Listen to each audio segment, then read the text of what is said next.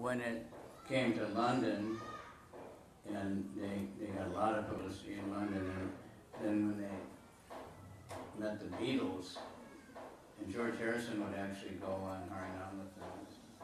So it became very, very famous all of a sudden. Dan baru ketika para penyembah mengajarkan di London, kemudian mereka penyembah cukup mendapatkan publisitas, dan ketika George mengetahui mengenai penyembah dan kemudian bahkan ikut dalam harinam yang dilakukan oleh penyembah pada saat itu, penyembah kemudian Hare Krishna mendapatkan publisitas yang sangat-sangat besar. And then George said, "You guys should make a record." Kemudian George berkata, kalian harus membuat sebuah rekaman. Jadi pada saat itu sebelum adanya lagu yang formatnya MP3. So they went to the studio. I don't think they even had Apple Studio then, but they had Apple. So they recorded that Hare Krishna, Jamuna Singh. Dan kemudian atas bantuan dari George, mereka kemudian datang ke studio musik dan mereka merekam lagu Hare Krishna yang sangat terkenal yang dinyanyikan oleh Yamuna. They did it very quickly, and recorded it. And George would bring in everybody working in the studio to sing behind. Mereka melakukan itu, merekam itu dengan sangat cepat, dan George meminta membuat sedemikian rupa sehingga orang-orang di sana ikut menjadi backing vokal, menyanyikan mantra Hare Krishna juga. And it became very popular, number 1 in some countries, top 10. Dan itu menjadi lagu yang sangat populer, menjadi nomor 1 di beberapa negara, dan itu bahkan hampir di seluruh tempat di seluruh besar. They had to show Top of the Pops, every week, the top 10 songs. They got on many times on that. Dan lagu itu masuk di 10 besar di Inggris dalam waktu yang sangat panjang. And they were getting jobs to play in different clubs and bars, all over Europe. Dan mereka bahkan diundang, mereka mendapatkan pekerjaan untuk menyanyi di berbagai klub. And they didn't even have harmonium or mridanga or anything, They just had some little average drums. Jadi mereka tidak memiliki harmonium ataupun mridanga. People loved it. Mereka hanya menggunakan kendang kecil seperti itu, kedipung seperti itu dan orang-orang menyukainya. George Harrison played guitar, bass on that. George Harrison sendiri memainkan bass gitar untuk lagu itu. Remember the first time I heard it is at the temple when I went to the temple. Jadi Maharaj pertama kali mendengar lagu itu ketika beliau ada di temple. Somehow it didn't get on the radio in America very much. Jadi di Amerika lagu itu tidak diputar di radio. Other countries, Japan even, very big. Dan bahkan hampir di seluruh dunia sebenarnya lagu itu diputar, seperti di Jepang. One of the young children of devotee in Japan was working in a second-hand record shop, and he found the original Japanese recording of that. Jadi ada seorang anak penyembah yang bekerja di tempat musik itu, dia menemukan versi asli dari lagu itu yang berada di pemutaran radio di Jepang. Then they go into Manipusam, and then they made the whole album, and that was also very popular all over the world. Dan juga kemudian lagu Govindam Adi Purusham itu kemudian juga dibuat oleh George Harrison, dan itu menjadi sebuah lagu yang sangat-sangat populer. George Harrison played music on it, and Paul McCartney was doing the studio stuff. Jadi dia membantu secara langsung bermain musik dan mengatur musik. Everybody liked it. Dan semua orang menyukai para penyembah pada saat itu. But John Lennon later, wrote all these atheist songs. Dan kemudian John Lennon menyusun lagu-lagu ateisnya, menulis beberapa lagu yang ateis. That movie was Let It Be, that because he had the song Let It Be, whatever goes wrong, don't worry, let it be. Dan itulah video klip yang dia buat mengenai lagu Let It Be, yang apapun yang terjadi, biarkanlah itu semua terjadi.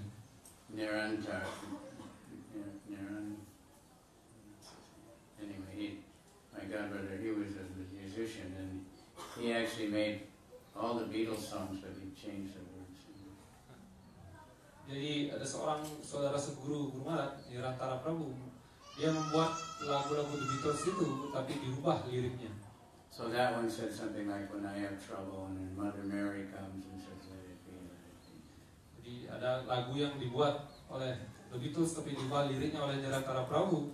Ditulis apapun yang terjadi, permasalahan apapun yang kita miliki, biarkanlah itu semua kita lalui.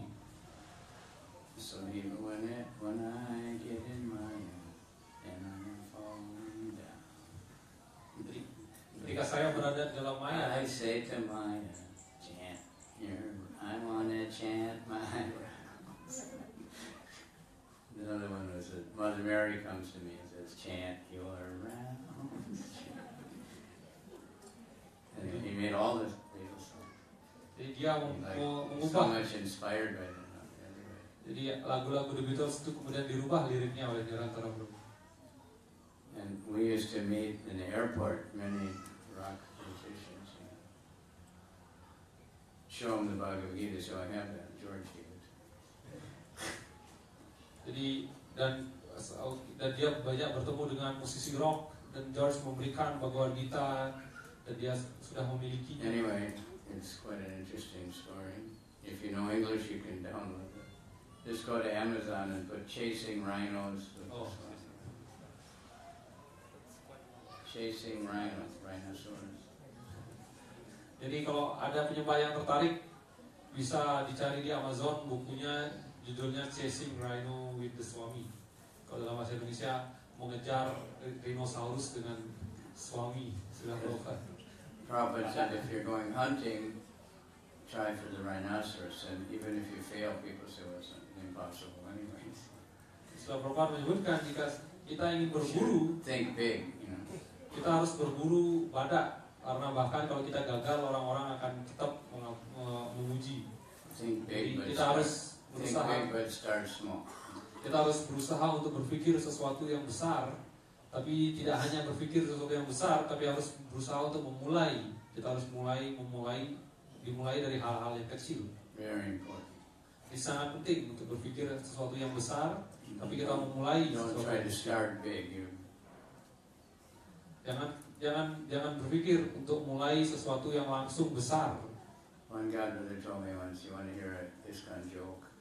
Jadi ada seorang saudara seguru Guru Maharaj yang menyampaikan sebuah lelucon di dalam diskon. You want to know how to start a small business? Apakah ada yang ingin tahu bagaimana cara memulai bisnis yang kecil? You know, there's many books and seminars how to start a small business. Ada banyak buku dalam seminar-seminar, juga banyak buku motivasi bagaimana cara memulai bisnis. You should start a big business. Gimana caranya adalah dengan memulai bisnis yang besar. It'll become small. Maka bisnis yang besar itu awalnya pasti akan kecil terlebih dahulu. And I heard a very interesting example, because it's something I tell people a lot. Is the idea that promise little and give more. Dan ada sebuah konsep yang yang Guru Maharaj dengar, dan itu sangat menarik. Kita hendaknya berusaha untuk menjanjikan sesuatu yang kecil atau yang tidak terlalu besar, tapi kemudian kita merealisasikannya dengan sesuatu yang jauh lebih besar. I learned that in Japan. We were buying something, you know, kind of a big thing. Dan Maharaj mendengar itu di Jepang. And they said, okay, be ready in 5 days. Jadi ketika Maharaj ingin membeli sesuatu di Jepang itu, kemudian mereka mengatakan, oh barang ini baru siap dalam waktu 5 hari. That's a long time. I said, okay, what can we do? Kemudian itu cukup lama, tapi kita memutuskan, oke, baiklah kita akan menunggunya. But they did it in 2 days. Kemudian mereka bisa memberikan barang itu dalam waktu 2 hari. So you become very happy. Dan itu membuat kita menjadi sangat bahagia. But if they said, we can do it in 2 days, but it took 5 days. Tapi jika kemudian yang terjadi sebaliknya, kita mengatakan itu selesai dalam waktu 5 hari, dalam waktu 2 hari, tapi kemudian kita membutuhkan waktu 5 hari, maka orang-orang akan menjadi kecewa. So Radhishyam Prabhu was talking about win-win. Di Radhishyam Prabhu Everybody wins. menyebutkan suatu konsep mengenai win-win, jadi semuanya merasa menang. Some lady called up the shop or whatever to order something, and he said it'll be ready in 5 days. Dan misalkan seorang wanita ingin memesan sesuatu dan itu disebutkan bisa siap dalam waktu 5 hari. And she said, but after 5 days she called me, well, I haven't even started yet. I haven't started on it. Tapi kemudian dalam waktu 5 hari dia masih, kenapa semua ini belum siap? So why did you say? Lalu kenapa kita menjanjikan 5 hari? Well, I don't want to say no because then you will feel you won't be happy. Jadi kenapa kita tidak mengucapkan I'm tidak too ada? busy, I can't. But so for that instant you're happy, but then later you're very unhappy. Jadi kenapa enggak Honesty is much good. Kenapa enggak kita mengatakan itu tidak ada? Tapi dia wanita itu mengatakan, kalau dibilang tidak ada, nanti akan sangat tersinggung, akan kecewa.